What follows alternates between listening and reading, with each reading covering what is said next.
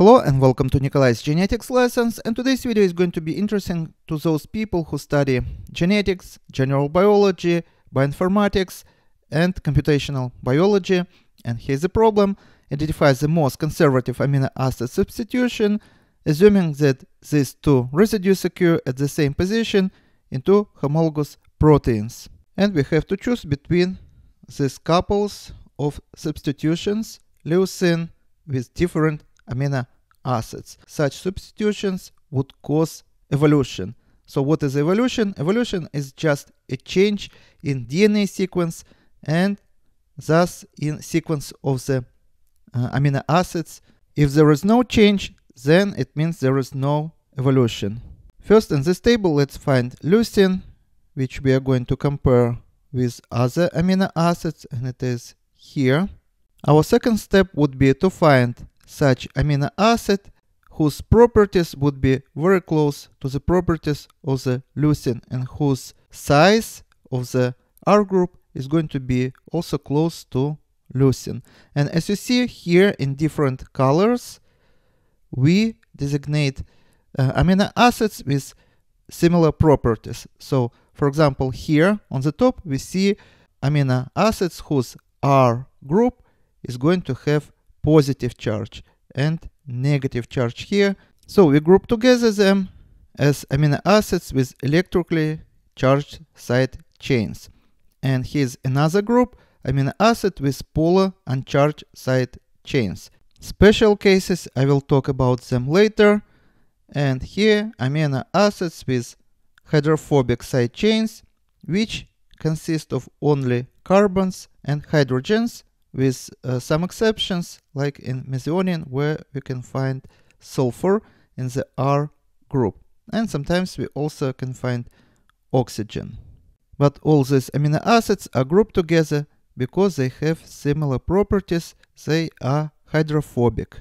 Backbone in each amino acid is the same, as you see, and only R chain specifies the properties of the amino acids. Now let me start with the end of this list. Variant E, leucine and tryptophan. Here's our leucine and here's a tryptophan. And as you see, R groups are very different. Tryptophan, those being in the same category of hydrophobic amino acids, R group is very big, much larger than in the leucine. So we can say that such substitution would destabilize protein sequence and is not very likely. Now let's check leucine and lysine. And lysine is going to be amino acid with charge R group. And of course, properties are going to be very different. So such substitution is also unlikely and also would destabilize protein. So we cross out this variant. Now let's check variant C, leucine substitute with aspartic acid.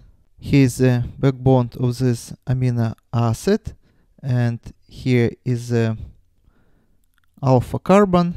So this dot represents alpha carbon, and here we see in R group secondary carboxylic acid, just like you see here in the backbone, and it is negatively charged. This tells us that such substitution is also unlikely. Now let's check leucine and proline. And proline we can find in this category of special cases. What is interesting about this amino acid that it is most rigid amino acids, and some of you probably even do not see backbone here, but it is here. Here's a carboxylic acid group, and here's a amino group, and alpha carbon is being here. This is going to be R chain here, which also, as you see, cycles on its amino group, and it makes this amino acid the most rigid amino acids. And of course, properties are going to be very different from the properties of the leucine.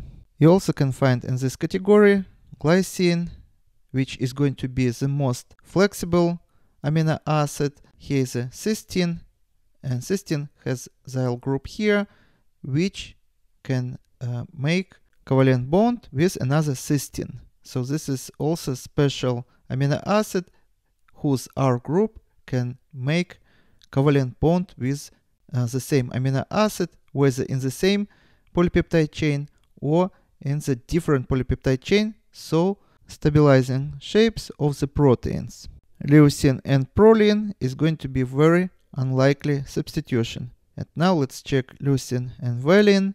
Again, here's our leucine and here's a valine. And as you see, they're in the same category, which is good, and their R groups are very similar in their properties and in the size of the R group. So this is going to be our choice. One more time, when we are looking for substitutions, more likely they are going to happen within the own category, and the size of the R group have to be similar. And for example, aspartic acid most likely would be substituted with glutamic acid because their properties are similar and size of the R group is also similar.